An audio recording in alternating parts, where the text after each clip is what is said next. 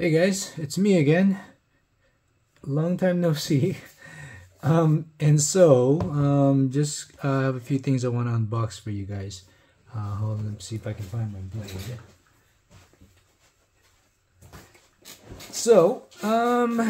My Fold 4 has had an issue. It doesn't open all the way anymore, and so unfortunately I need to upgrade, and I've upgraded to this.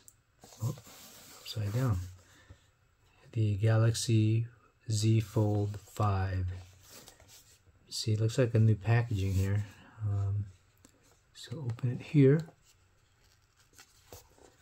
I think this is how Apple used to do it, or still does it this way, but interesting. Okay.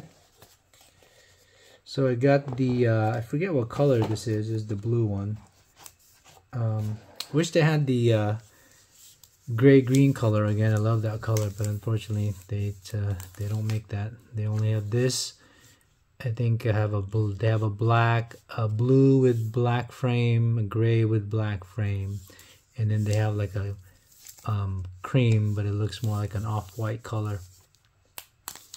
So this is the best one, or at least the one I like the most out of all the colors.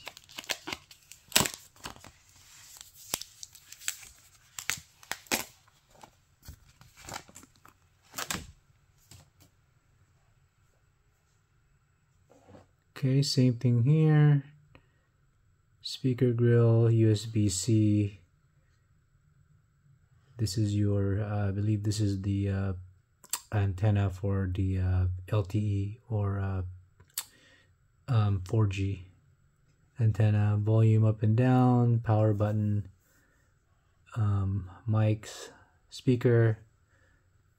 The SIM tray is here, and that's it. Camera is all the same. The camera light is now here instead of it was on the bottom here.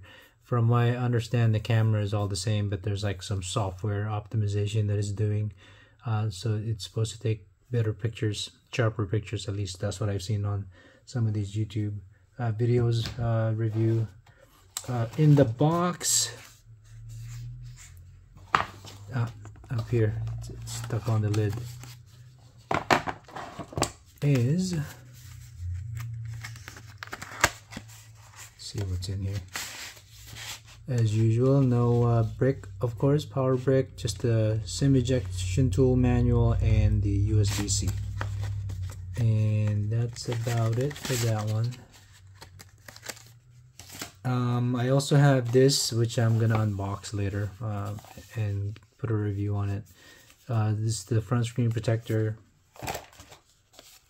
This is the blue case with the S Pen.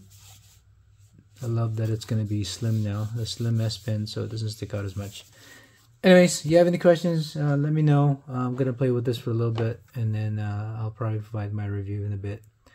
Alright, talk to you guys later. Bye.